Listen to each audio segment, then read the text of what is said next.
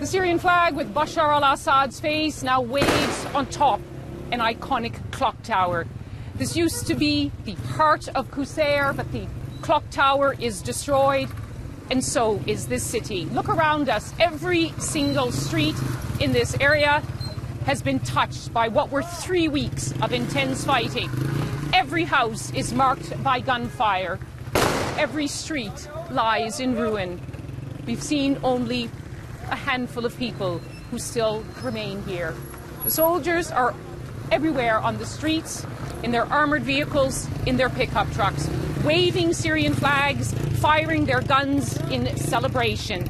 This is the first day of their control of a strategic city. The rebels say they withdrew. They say they're coming back.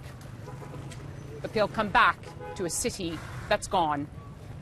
The Syrian government took it, but at a heavy price.